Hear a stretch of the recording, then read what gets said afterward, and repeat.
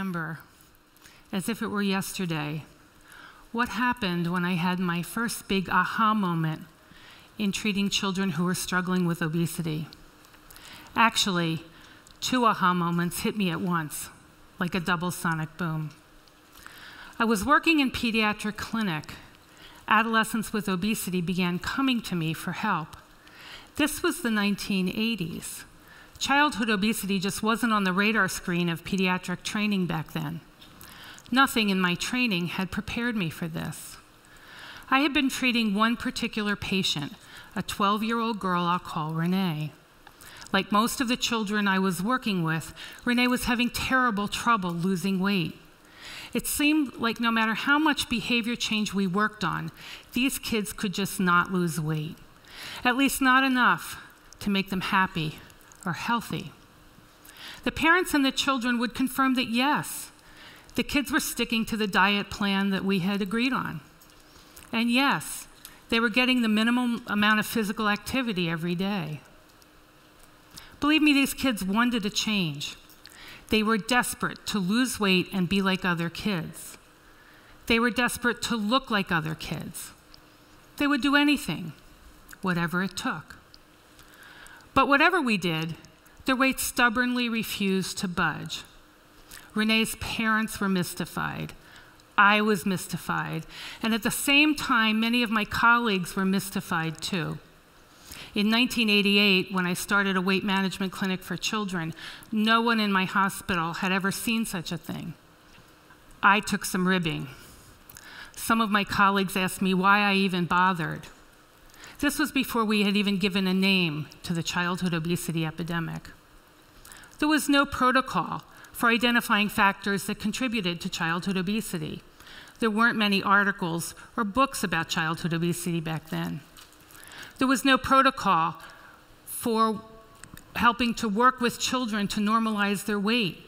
There were no drugs specifically indicated to influence children's metabolism. Instead, there was just skepticism, including from among the professional community. Hey, Sandy, why are you taking care of these kids? They don't need you. They just need to eat less and exercise more. I knew by then it was a lot more complicated than eat less, exercise more, but I still didn't know why. I was just stumped. I realized I had no idea how to help these patients. I had no idea how to define the problem in medical terms or who could be of help. I didn't even know what questions to ask. I knew I needed to understand what would help me help my patients. So I did what anyone would. I started with the tools that I had. I had come out of my pediatric training with a template for the expert encounter. And this template was built around being an expert. I would first ask my patients the history of present illness and then ask a series of thoughtful and pointed questions about their family history and specific symptoms. But with no body of knowledge to draw on, I was forced to turn to the only experts I knew, my patients and their families. I had to stop playing the role of expert and put myself in the position of the learner. I started to listen as my patients began to teach me about what was happening to their bodies, their desire to look like everyone else. I tried to figure out what the hidden truth was in this situation. I came up with new and different questions. I started asking children about their days, from morning till night, what they ate, what they did with their time, their relationships with their family and peers, how their bodies felt, what they were feeling, and in listening, I started to learn.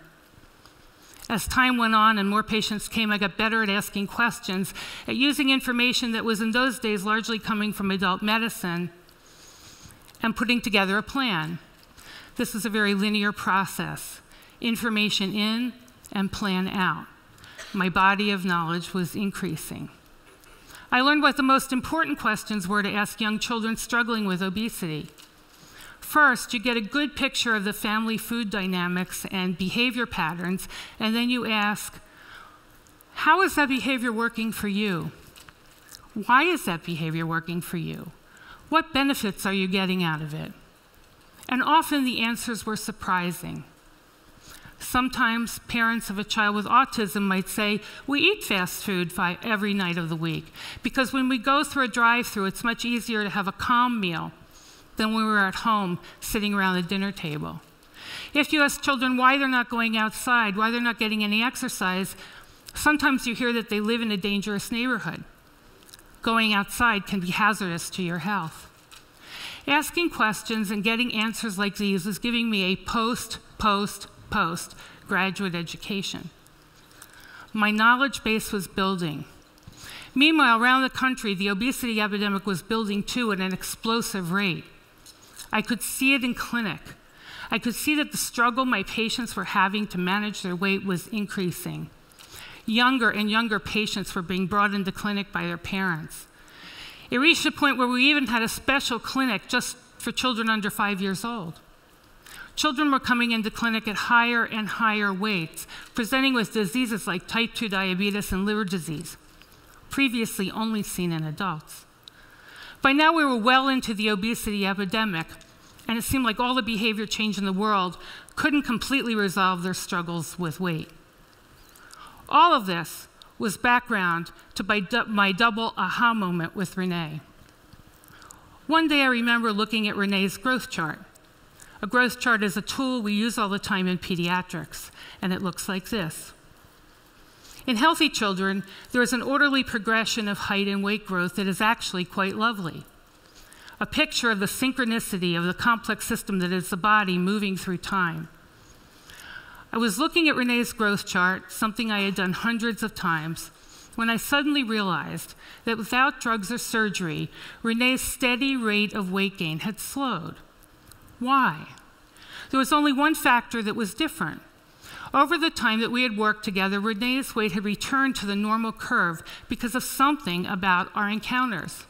Something about my interaction with Renee and her family had caused a physiologic change, a slowing in her rate of weight gain. This meant that Renee's energy balance had changed. Without drugs, without surgery, what had caused this change? And then my second insight hit me. The patient encounter was the vehicle for the change. Physical, measurable, quantifiable change. This was important. It meant that doctor-patient interaction wasn't just a corollary of Renee's improvement. This improvement wasn't a coincidence. There was clear and definite causation at work here. Something about our relationship, our interaction or communication was fueling a change in my patient, but how did it work? I began thinking about what was happening, and I realized that my relationship with Renee and her family had evolved far beyond me simply giving medical information and advice. We were connecting on a deep human level. We were communicating in a way that resulted in a sense of hope being generated, a feeling that healing was possible, that they were able to have an influence over their own health and environment. And in this moment, I realized the true power of the patient encounter. We were not just exchanging information to get to a diagnosis. We were interacting in a way that somehow created the possibility and space for healing to occur. You see, for parents and children to achieve a healthier strategy, they have to be open to change and believe that it is possible. And I was learning that so many families simply did not have that hope. They were resigned. They may even be in despair, but they don't think there's anything they can do to change their situation. By then, the obesity epidemic was exploding. Obesity rates had tripled in children from 5% in 1980 to about 15% of all children in 2000. And we were still slow to recognize that we were facing a crisis. It wasn't until 2002 that the journal Pediatrics published a commentary entitled Childhood Obesity, a New Pandemic for the New Millennium. And it wasn't until 2003 that the US Surgeon General declared we were facing a childhood obesity epidemic. But while the nation's medical establishment was coming to grips with the reality of this crisis, I was having my third aha moment. This insight can be summed up in two words: context matters. For many years, I had been meticulously asking my patients about their activity, their eating, their sleeping, their family and peers, work and school. And as a clinician, I had been very much focused on my individual children and families, helping them to achieve a healthier lifestyle in a very personalized way. This was important, but it was only taking us so far. Something was missing. I remember attending a research conference on the environmental causes of obesity. Then and there, I realized that all the individual behavior we were struggling with in clinic had a correlate in the environment. It hit me with overwhelming clarity that all the willpower in the world couldn't overcome an obesity-causing environment. Context mattered. What surrounded my patients became part of them.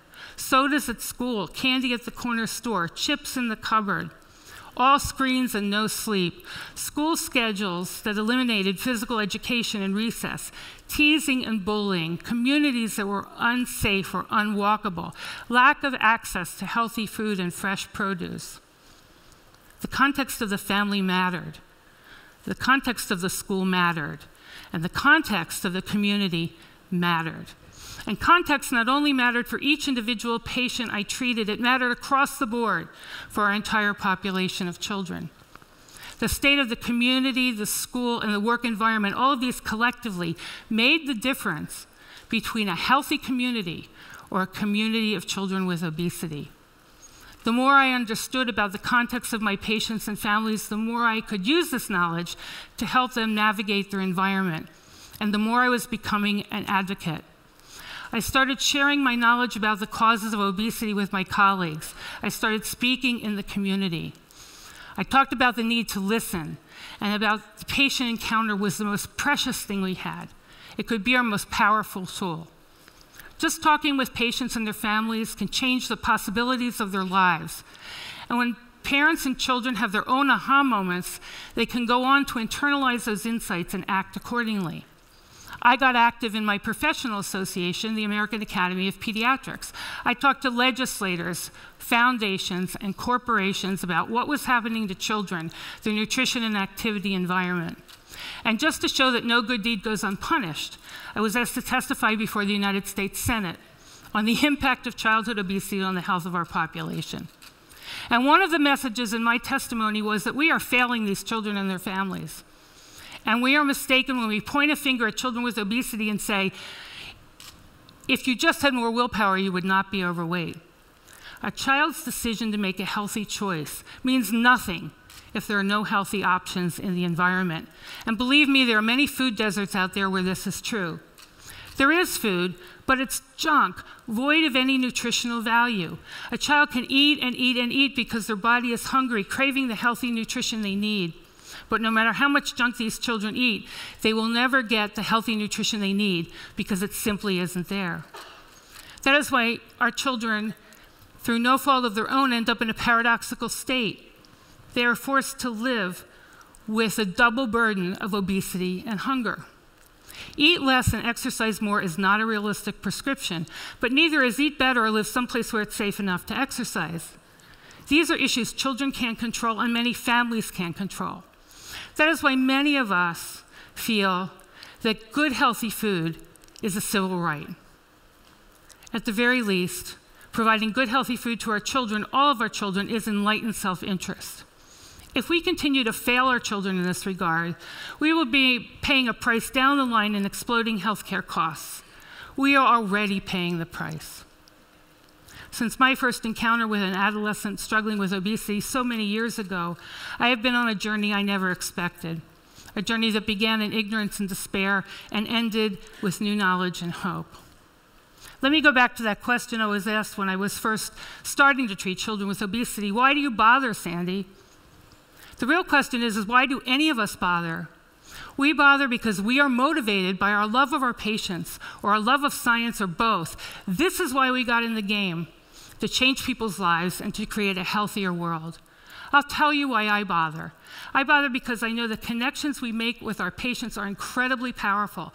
This is how we give them the information they need, and more importantly, the hope they need to overcome the epidemic of obesity and the diseases that go with it. Thank you.